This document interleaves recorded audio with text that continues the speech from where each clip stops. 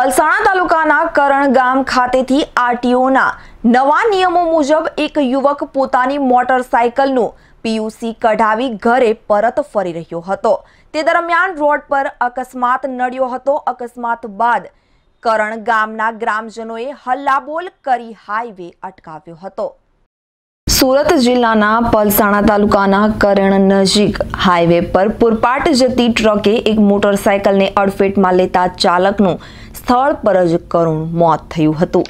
પલસાણાનો યુવક સંતોષ પોતે નોકરીએથી પરત ફરતી વેળા પીયુસી કઢાવી પોતાના ઘરે જતા અકસ્માતનો ભોગ બની ગયો હતો। જોકે યુવકના મોત બાદ સ્થાનિક ગ્રામજનોએ રોષ ઠાલવ્યો હતો અને નેશનલ હાઈવે પર પડેલા મસમોટા ખાડાને લઈ વારંવાર અકસ્માતો થતા રહેતા હોય ગ્રામજનોએ હાઈવે પર ચક્કાજામ કરતા પોલીસ પણ દોડતી થઈ ગઈ હતી। હાઈવે જામ કરી દેતા વાહનોની બંને તરફ લાંબી લાઈન લાગી ગઈ હતી। નીરુબેન મહેન્દ્રભાઈ મિસ્ત્રી કયો વિસ્તાર છે ને આપ ક્યાં ગયા? રોડ પડ્યો। શું ઘટના બની છે? આ જોયું ને અકસ્માત થાય છે, ઘટના બીજી કોઈ ઘટના આ રોડ પર થતી જ નથી। એક્સિડન્ટ વધારે થાય રોડ બનતા આવા રોડ પર ખાડા હોય, રસ્તા હારાય નહીં, ખાડા પૂરાય નહીં, જવાય આગળ પાછળ જવા થાય પડી જાય મોટરસાયકલ પરથી। કોઈ કે અમારા પોયરાની બસ મોડી આવે, પોયરાને ટ્યુશન જવું હોય તો તે આપદા પડતી છે, બહુ ટ્રાફિક। અકસ્માત થાય તો આ બધા રોડ વાળા વેચવા, હાઈવે વાળાને ઓથોરિટી કોઈ બી આનો સુધારો કોઈ બી ઓવરબ્રિજની માંગ કરે અમે પૂછવા બેનને। ધર્મિષ્ઠાબેન ચંદ્રકાંત મિસ્ત્રી કરણ, હું સરપંચ છું। શું ઘટના બની છે અને કેવી રીતે બનવા પામી છે? અહીંયા રોજ જ એક્સિડન્ટ થાય છે ને રોજ લાંબી લાઈન લાગે છે। આ ખાડાને લીધે હાઈવે વાળા ખાડા પૂરતા નથી, એના લીધે એક્સિડન્ટ રોજ થાય છે। કેટલી આપણે આગળમાં તમે ક્યારે રજૂઆતો કરી છે? ઘણી વાર રજૂઆતો કરી છે અમે। શું માંગણીઓ છે? હાઈવે ઓવરબ્રિજની માંગણી કરી છે અને ખાડા પૂરવાની માંગણી કરી છે। રોજ જ અમે ખાડા પૂરવાનું કરીએ છીએ ફોન।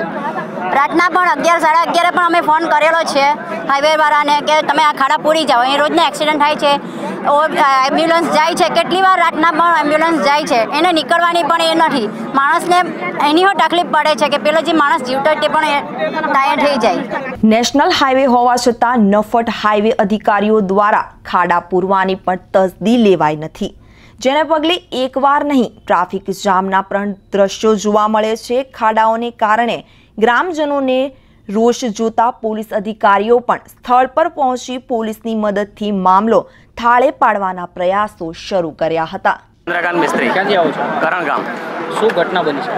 ઘટના બની આ ખાડાને લીધે, જે હાઈવે પર પડેલા ખાડાને લીધે એક ટ્રક જતી હતી ને બાજુમાં બાઇક જતી હતી। ટ્રકવાળાએ જરાક ટર્ન માર્યો તો બાઇકવાળા આગલા વ્હીલમાં નીચે આવી ગયો। હેલ્મેટ પહેરવા છતાં બી એનું માથું ઢળ સાથે અલગ થઈ ગયું, જોવાય બી નહીં તમારાથી, એવી દશા થઈ। કયા કારણોસર અકસ્માત થયો? આ ખાડા જે ખાડા છે તેને લીધે આગળ બી રજૂઆત કરી છે આપણે। આ ખાડાઓના લીધે આગળ અકસ્માતો થયા છે, કેટલાના જીવ ગુમાવ્યા છે? જીવ તો તમે નહીં માનો, પણ ગાડીને નુકસાનથી માંડીને હાથ પગ તો એમ જ એના એ થઈ જાય ને। ડેઈલીનો એક કિસ્સો હોય જ ને, સાંજના ટ્રાફિક પણ જામ હોય। આજે રવિવારે બપોરના સમયે પલસાણા પોલીસ સ્ટેશનના હદ વિસ્તારની અંદર નેશનલ હાઈવે 48 ઉપર એક ફેટલ એક્સિડન્ટ થયો, જેની અંદર એક ટ્રકવાળાએ 2 વ્હીલર બાઇક સવારને નું મૃત્યુ આમાં નીપજ્યું। એના લીધે અહીંયા જે રસ્તાની અંદર ચોમાસાના લીધે રોડ ઉપર જે ખાડા પડી ગયેલા છે, લાંબા સમય સુધી અહીંયાના સ્થાનિકજનોની રજૂઆત હોવા છતાં સમયસર ખાડા નહીં પૂરાય એવું અહીંયાના સ્થાનિકજનોની જે લાગણી હતી, એના લીધે અહીંયા બેઝિકલી નેશનલ હાઈવે ઉપર બધા ભેગા થયા અને એમણે નેશનલ હાઈવે ઓથોરિટી અને પોલીસ સાથે સહકાર આપી અને અત્યારે રાબેતા મુજબ ટ્રાફિક અત્યારે ચાલી રહ્યો છે। જ્યાં સુધી ખાડાઓનો પ્રશ્ન છે, ખુદ IRBના અધિકારીઓ પણ પોતાની લાપરવાહી કબૂલી રહ્યા છે અને કોન્ટ્રાક્ટર ઉપર ધોળી ખાડા પૂરી દેવા હૈયા ધરપત આપી હતી। જ્યારે IRBના અધિકારીને જવાબ આપવામાં ભીસ પડી ત્યારે ચાલુ કેમેરાએ ભાગ્યા હતા અને ગ્રામજનોને 3 થી 4 દિવસમાં રોડ બનાવવાનો લોલીપોપ આપ્યો હતો। કરણ ગામના જોટની છે અમે। શું ઘટના બની છે?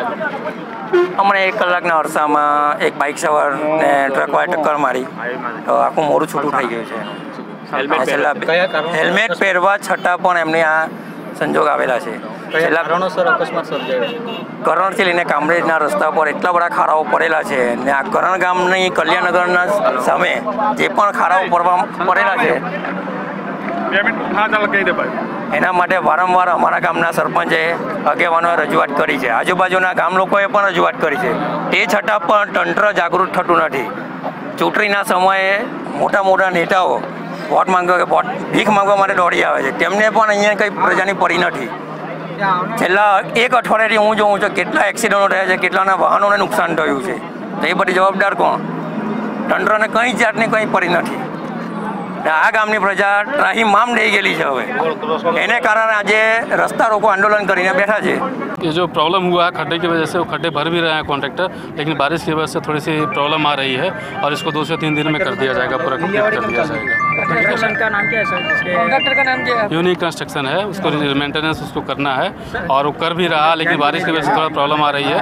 बारिश रुक गया है, क्लाइमेट ठीक हो जाएगा तो उसको इमीडिएटली अच्छे तरीके से करवा दिया जाएगा. गड्ढे के लिए आपने ध्यान क्यों नहीं? गड्ढे के लिए ध्यान दिया जा रहा है, खड्डे भरवाया जा रहा है, लेकिन बारिश की वजह से थोड़ी सी दिक्कत आ रही है. बारिश खत्म हो जाएगा, उसको ठीक कर देगा.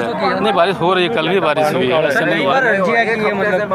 नहीं, बारिश मतलब जो सर आपको ये पहली बार हुआ है कि ऐसे आपको आगे इस लाइन खड्डे आ रहे हैं, खड्डे हो रहे हैं, खड्डे बहुत जगह हाईवे में होते हैं. इस लाइन में हाँ, इस लाइन का जो ये प्रॉब्लम है उसके आगे आगे आगे आपको नहीं आगे आ जा रही है. आरजी के पहले भी हम लोग उसको देखते हैं, खड्डे को देखते हैं, हम लोग ठेकेदार को बोलते भी करने के लिए, वो करता भी है, लेकिन थोड़ी सी क्लाइमेट की वजह से इम्प्लीमेंट नहीं हो रहा है. अकस्मात हुए सर, उसका जवाबदार कौन है सर? जवाबदार हम लोग सभी हैं, ठीक है, यूजर को भी है और खड्डे किया जा रहा है, सब किया जा रहा है, ठीक है ना. बस ગ્રામજનોએ હાઈવે ઉપર હલ્લાબોલ કરતા જિલ્લા પોલીસ પણ દોડતી થઈ હતી. ખાસ કરીને ચોમાસાની મોસમ શરૂ થયાને આ કરણ ગામ નજીક હાઈવે ઉપર મસમોટા ખાડાઓનું સામ્રાજ્ય જોવા મળ્યું હતું.